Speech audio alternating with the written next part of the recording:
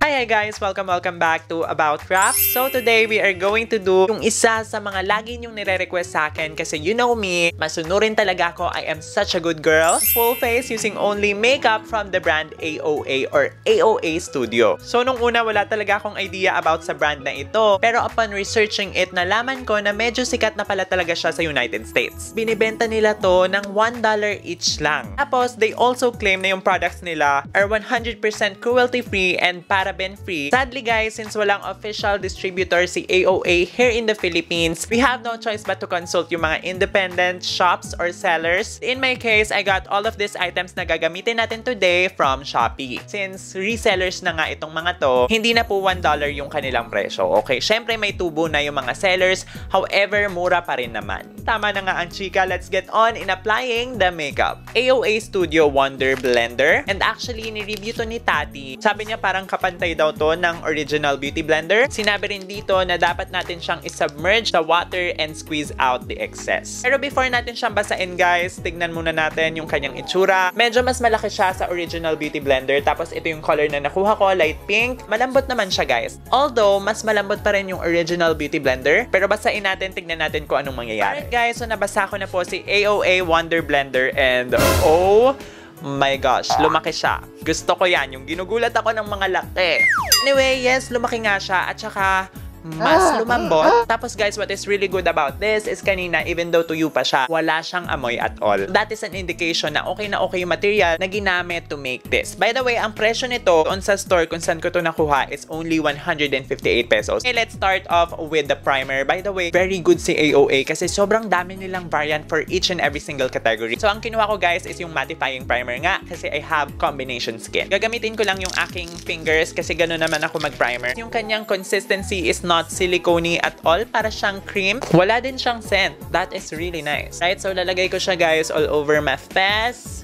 Unang kita natin, definitely para siyang cream. Pero kapag binlenda natin siya, ayun na, sisipa na yung kanyang silicone content. Na definitely nakaka-smoothen up ng face. Hindi lamang ng itsura pero pati ng texture as well. And okay na okay sa pores. Another quality guys na hinahanap ko sa mga primer is yung pagka-lightweight nila. Kasi of course, kailangan talaga na lightweight yung primer natin kasi ang dami pa natin ipapatong dyan, diba? So ito guys is very lightweight. However, ang hindi ko gets is sinabi niya, diba, na mattifying primer siya. Girl, this is not matte at all. Kitang-kita ko po na medyo marami yung shine sa aking face.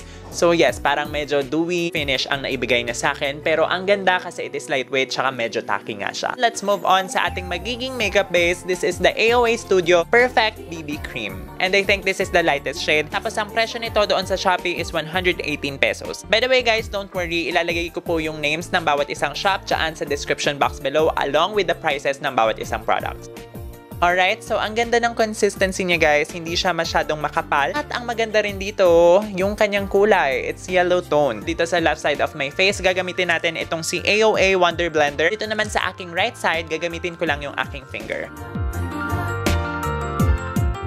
By the way, medyo nadidepress ako kasi merong concealer si AOA. However, advanced apologies, hindi ko po yun nabili kasi ang mahal nilang binibenta, okay, 180 pesos. And judging by its performance right now, mukhang may coverage naman si BB Cream. Sobrang lambot nito. Indeed, comparable siya sa original na beauty blender. Wow!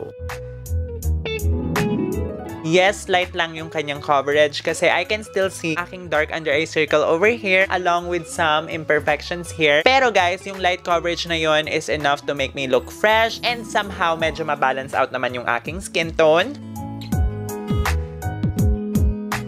Mas mataas yung coverage na kaya natin makuha kapag finger lang yung ating ginamit. Tapos, I suggest yung motion na gagawin natin is tapping motion para hindi tayo magkaroon ng mga streaks. Basta yun na yun. Pero guys, even though tapping motion lang ginagamit natin, ang bilis niyang ma-blend. Okay guys, so here is my face with the BB cream on. And I could say guys na parang mas okay gumamit ng finger for the BB cream. Kasi definitely, mas okay siya dito sa aking dark under eye over here. Tsaka sa aking mga mangilan-ngilan na mga imperfections here. Gusto ko plakado yung makeup look natin today. Okay, so forgive me. Gamit lang ako ng Clio Kill Cover Airy Fit Concealer just to brighten up some parts of my face.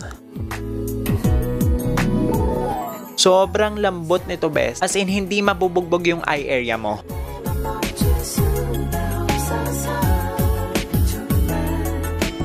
Okay guys, now magbe-bake na po ako ng aking face kasi meron tayo dito AOA Perfect Setting Powder. Tapos ito guys, I got it for 150 pesos. At itong kinuha ko is the banana powder. At ito yung mga yellow tone type of powders na para if ever ma-pink yung malagay natin na foundation or base, manuneutralize ng mga gantong kinds of powders. So ayan siya guys, pag binuksan natin, wala siyang puff for applicator. Pero guys, naka-seal naman yung mga butas niya dito with a sticker. Dilaw na dilaw talaga siya, girl. So far, so good. Ang ganda ng mga butil ng kanyang powder, guys, kasi very, very pino, okay? So, habang nagbe-bake tayo, guys, let's move on sa ating mga pangkilay. So, I have here AOA Sculpting Brow Pencil at ang presyo nito is 118 pesos sa Shopee. Presyo na yun, guys. Meron na tayong angled pencil na decent amount naman siya. Tsaka itong spoolie. Tapos, yung shade nito is parang Ebony. Yun yata yung pangalan. Basta ito yung darkest kasi ito na lang yung available. AOA Wonderbrow Tinted Brow Pomade. Yung kulay na nakuha ko is caramel. So, ang balak ko, outline ko lang yung brows ko using this one. Tapos, i-fill ko siya nitong brow pomade. Pero before we use itong si Sculpting Brow Pencil, swatch muna natin siya dito sa back of my hand. Okay. So, that's nice. Hindi siya mapula, hindi ganun katapang yung color payoff niya. So, we can control the intensity and hindi rin siya patchy.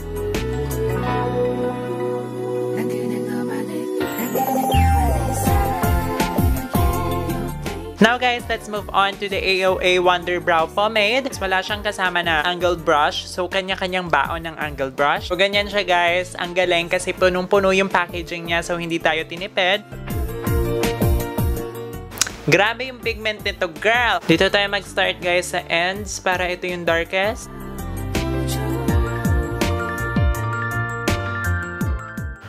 Okay naman siya guys. Although yung nabibigay niyang effect sa akin, more on the natural side. Okay, hindi yung plakado side. Ba-brush-brush ko na lang siya ng spoolie para maging evenly distributed yung product. Okay naman na siya. Although, I can say guys na mas okay gamitin yung pencil kasi definitely mas makokontrol mo at saka mas less chances na kumalat siya.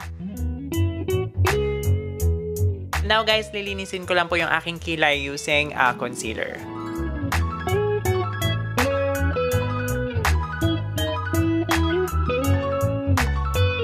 Now for the eyeshadow, yung mga eyeshadow ng AOA, it comes in a packaging like this at saka pa isa-isa lang sila guys. Tapos ito, I got it in the shade Cubao.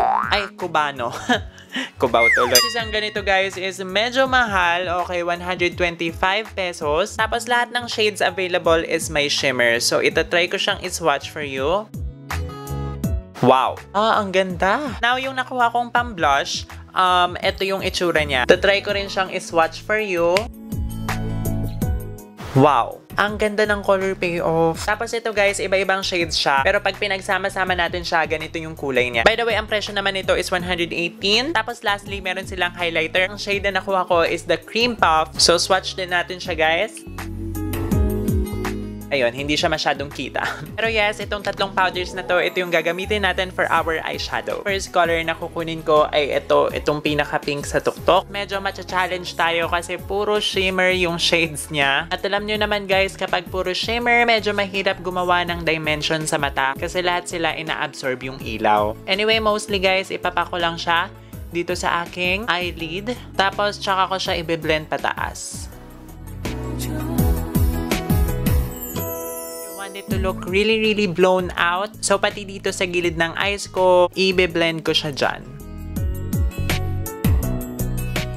So far, so good itong pink na blusher. Sobrang nagbe-blend siya ng maayos at saka walang fallout at all. For our next color, guys, kukunin ko naman itong darkest. Ito. And imimix ko siya dito sa ating Cubano na shade. Tapos, sila yung lalagay ko dito sa mismong parang gilid ng aking outer eye.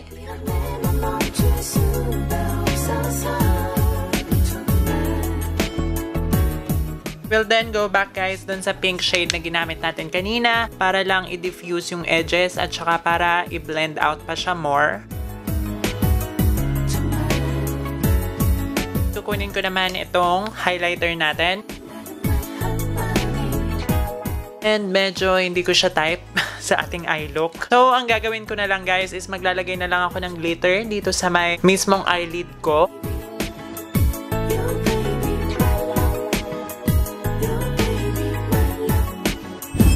Alright guys, so naglagay lang po ako ng eyeliner and falsies. Tapos guys, yung nilagay kong eyeshadow sa ibaba, sinunod ko lang yung nasa taas. We're in dito sa outer part. Cubano mixed with the darkest shade dito sa blusher. Tapos nilagyan ko rin ng glitter dito sa inner part. Now guys, magta-tightline lang ako using a gel eyeliner.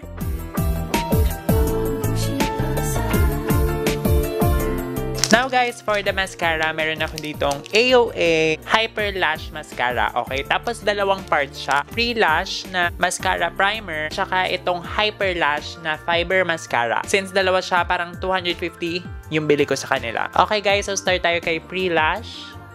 So obviously, hindi ko na po masyadong makita yung effect kasi naka-falsies na po ako. Pero definitely, pinag-iisa niya yung aking natural lashes and yung aking falsies. Tingnan natin sa ibaba. Nalalenten niya ng bahagya. And then, itry natin itong si Fiber Mascara. Meron na akong previous experience sa mga mascara na ganito. Parang meron siyang alikabok dyan. Ayan, nag-iiwan lang siya ng parang mga alikabok nga. Para daw kumapal yung itsura niya. Pero guys, I don't know about you, pero ako, I'm not a huge fan ng ganitong mga product. Wala akong tiwala dyan, best. Now guys, for the contour, wala po ako nabili na contour product or bronzer from AOA. Kasi yung bronzer nila guys is something like this. Okay, may shimmer din. And alam nyo naman na hindi ako mahilig sa mga mas shimmer na contour powder. Kasi definitely, hindi ganun ka-natural yung kanyang epekto. So magko-contour na lang ako using my trusted bronzers.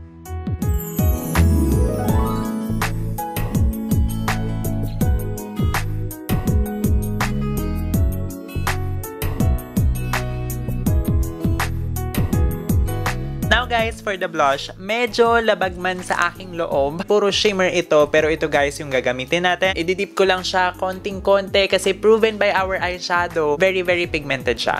Kinakabahan ako, best. Okay, so as you can see guys, shining, shimmering blush on. Ako, hindi na natin kailangan mag-highlighter nito. Okay naman siya. Actually, sobrang ganda ng kulay. Yun nga lang, nagiging Christmas light yung cheekbone ko, girl. AOA Wonder Baked Highlighter. Pero guys, hindi na ako maglalagay dito kasi girl, kapag nilagyan ko pa to, pwede na ako isang lap. Pakita ko ulit sa inyo guys yung payoff niya, ha? It's very subtle. So, meron ako ditong Aura Facial Spray. Oh my gosh, nabasa yung camera. So, ayan, wet na yung brush natin. Buhay na siya.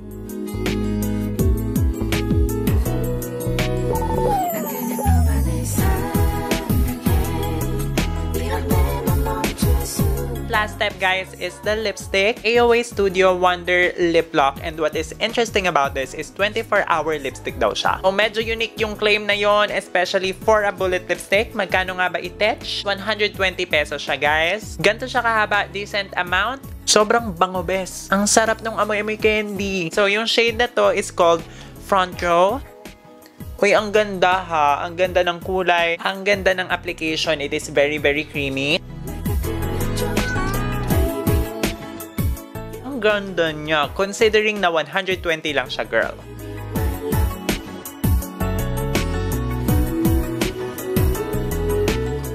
Alam nyo guys, even though matte na matte siya, it is still very comfortable sa lips, as in, ang gaan-gaan. What?